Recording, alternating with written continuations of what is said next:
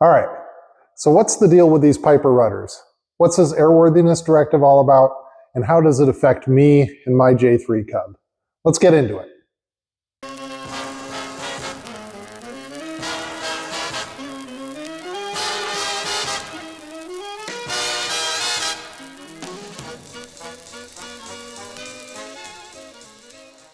All right, so in a previous video where I was talking about my overall restoration plans, which I'll link here above, I talked a little bit about the Airworthiness Directive on the rudder, and I mentioned a couple of things, but I got some good comments in the video asking some questions about it.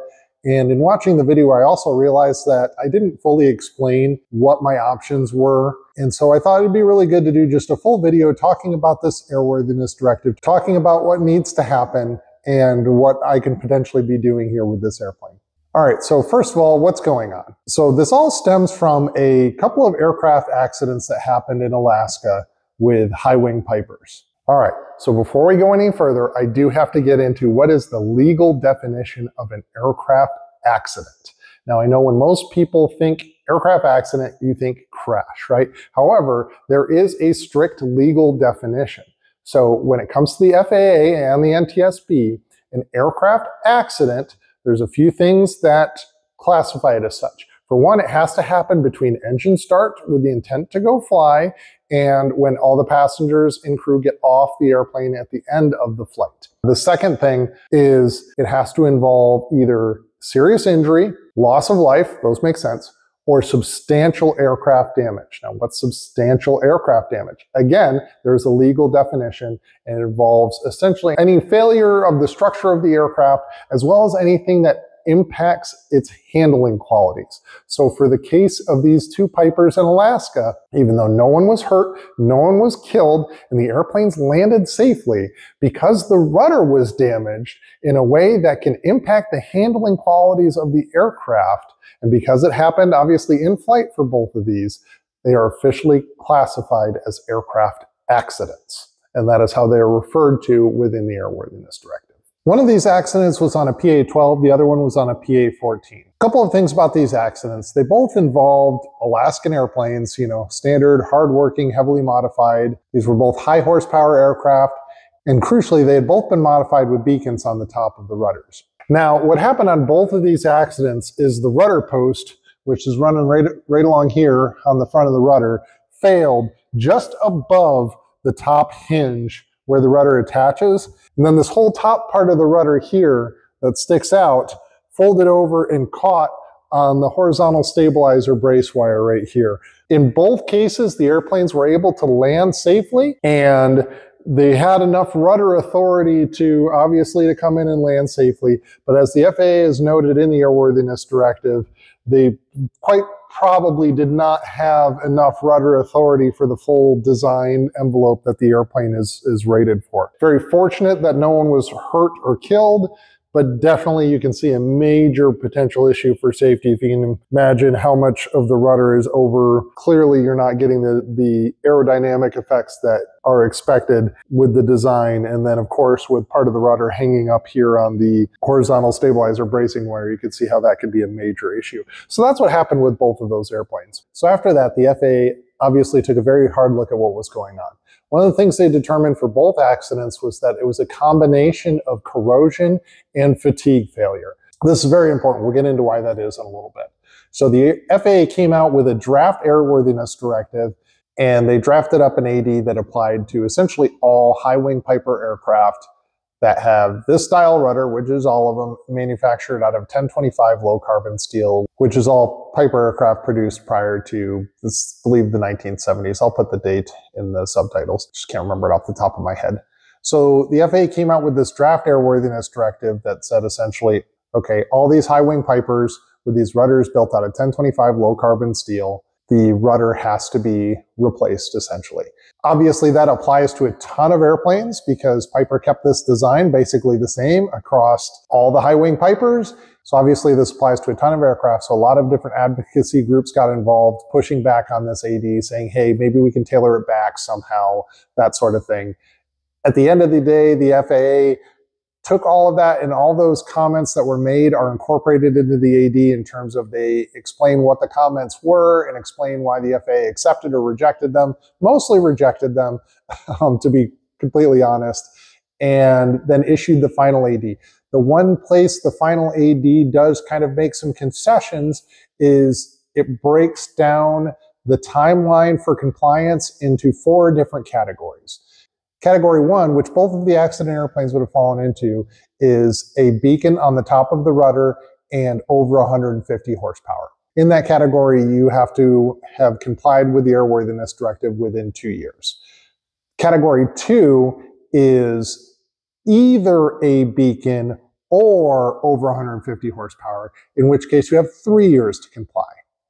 Category 3 is no beacon and between 100 and 150 horsepower, in which case you have 5 years. And then category 4 is no beacon and under 100 horsepower, in which case you have 10 years to comply. So the Coastal Patrol Cub, I do have an upgraded motor from stock, but I'm still only at 85 horsepower. As you can see, I do not have a beacon on my rudder, so I have 10 years to comply with the Airworthiness Directive, right? I've got plenty of time, and I mentioned that in my previous video. I don't have to do the rudder right now. I don't have to deal with it. I have 10 years from the issuance of the Airworthiness Directive to comply. But what does comply mean? There's a couple of things that I did mention in the video, and one major thing that I did not mention in the video. I mentioned earlier, both of the accident airplanes had 1025 low carbon steel. The approved solution of the Airworthiness Directive is to replace the rudder with a more modern construction which uses 4130 chromoly. The thing is, my airplane was restored in 1984. It had a lot of work done on it. It is entirely possible that my rudder is no longer stock and has already been replaced with an aftermarket rudder, which is more than likely, if that is the case, made out of 4130 chromoly. So, step 1, and this is what I did not mention in my previous video, is to actually get this rudder tested. So we can peel the fabric back. There's an acid test that you can do on the metal itself that'll tell you what type of metal you have. What's interesting to me that I actually didn't know until I started researching for this video is that 1025 is actually more corrosion resistant than 4130. However, 4130 is a stronger and more durable material. Now, remember what I said earlier was the failure of these rudders was found to be corrosion and fatigue. And that's important because if it was only corrosion that was the issue, then 1025 would actually be better, but it is a corrosion fatigue issue. And that's why the rudder beacon matters here, is because it applies greater loads to the top of the rudder. So the 4130 plays a factor here because it's a tougher material. So basically the way the FAA has come down on this and why they're applying it to all airplanes is they're saying, hey, no matter what, whether you have a beacon or not, no matter what horsepower you have, we are concerned that the fatigue on these rudders is eventually going to start causing them to fail. We are fortunate that nobody has crashed or died yet, but we are not confident that will continue to be the case. We really need this addressed for all aircraft. There is obviously a lot of debate whether this is the right move or the wrong move, but I will at least say I can see where the FAA is coming from on this one. I can definitely see it. I understand the argument to be made of like, hey, we've only had these couple of failures and they're very special cases, but I can definitely see the FAA's point of, hey, maybe this just highlighted an issue that as these planes get older, fatigue cycles on these rudders are going to keep increasing. We might start to see more issues and the next person might not be so lucky. So I do see that. As I've said before, if you like what I'm doing here, if you could be so kind as to give the video a like, maybe give me a subscribe, and certainly share this with your friends. All those things do a world of wonders for the YouTube algorithm, get me out in front of more people. And certainly if you have any questions on the video or anything you want to say, if you could leave a comment below, that's also super helpful for me. But I really appreciate you being here. I appreciate you watching this, and I hope you're getting something out of it. Okay, so we say I get my rudder opened up and tested and it's 4130. Cool. That is the Airworthiness Directive complied with. I can prove that my rudder is already 4130.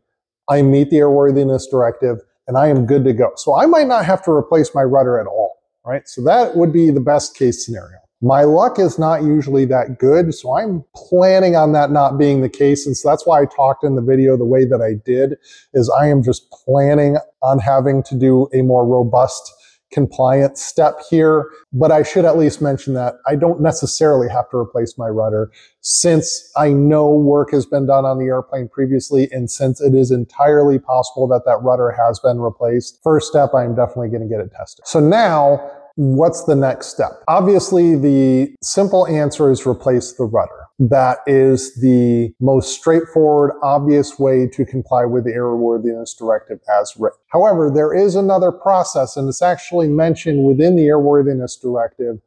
One of the comments on the original draft that was pushed forward was saying, hey, are there repairs that can be done to the rudders that you can account for within the Airworthiness Directive? The FAA came back and said, we are not going to address repairs within the Airworthiness Directive itself because of all the possible variations that are out there. It would be outside the scope. However, there exists a process to do that called an alternative method of compliance, AMOC, AMOC. And that AMOC process should suffice in this case. And sure enough, as soon as the Airworthiness Directive was dropped, people started going out and saying, okay, is there a way I can modify my rudder that the FAA will accept to say, okay, that meets the intent of what we're trying to do here, and you can go forth and you are in compliance with the Airworthiness Directive through this alternate method of compliance.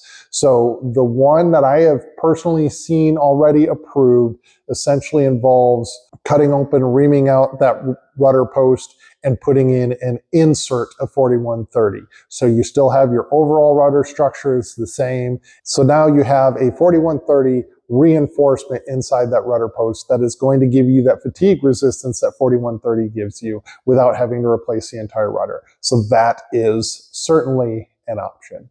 So yeah, so that's where I'm at, is first things first, I got to get this rudder tested, figure out if I need to do anything at all. If I do, then now I have to make the decision. Do I go ahead and replace the entire rudder, or do I try and get it sleeved and do the alternate method of compliance and just get it repaired in such a way that I can keep using the rudder that I have?